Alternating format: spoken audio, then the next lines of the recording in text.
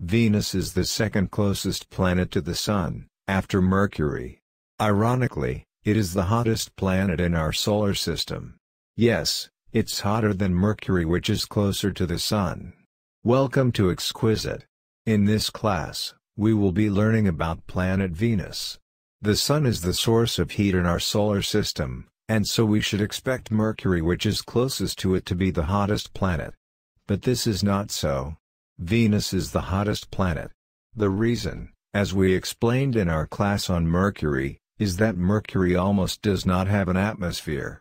Yes, the atmosphere of Venus is what makes it to trap and keep heat from the Sun.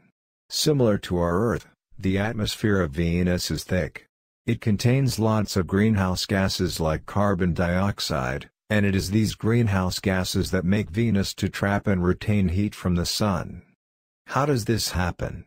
First, solar energy reaching the surface of Venus is absorbed by the planet, and then radiated back into the atmosphere as heat.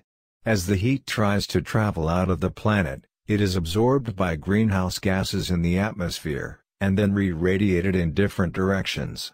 Some are radiated back to the planet, and some, out of the planet.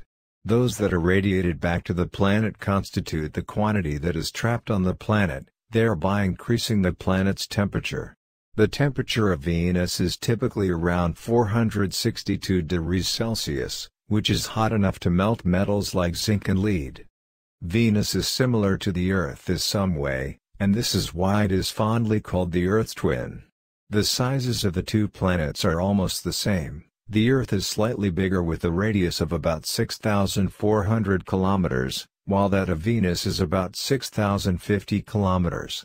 They are both made up of similar rocky composition, so they also have similar density and mass. They both have thick atmospheres surrounding them. And they are neighboring planets. However, there are also very contrasting things about the planets.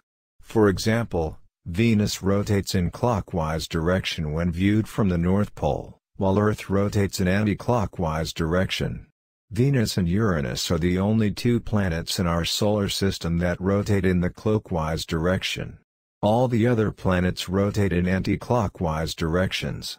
These differences perhaps constitute part of the reasons why Venus is referred to as the Earth's twin sister, rather than a twin brother. Another thing unique about Venus is that it is the slowest rotating planet. It takes 243 Earth days for Venus to complete one rotation, whereas our Earth does same in just one day. Interestingly, it takes about 225 Earth days for Venus to go round the Sun, whereas it takes our Earth about 365 days to do the same.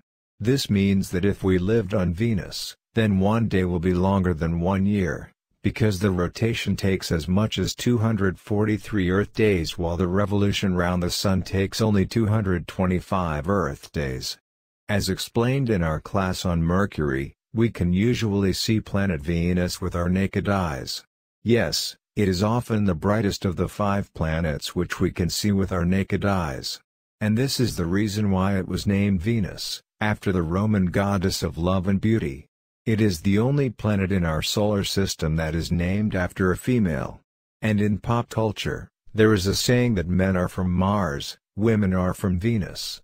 The atmosphere of Venus contains over 1 million times sulfur dioxide than the Earth does.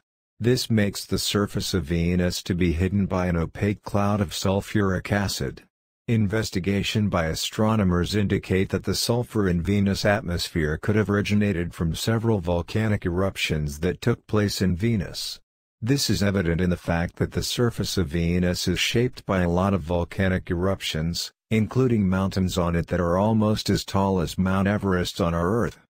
Venus and Mercury are the only 2 planets in our solar system which do not have moons revolving around them. Astronomers believe that this is so because they are close to the Sun, and so the gravitational pull of the Sun will make any moons on those planets to be highly unstable, and to be possibly captured by the Sun. In the next class, we will learn interesting things about our Earth. See you then.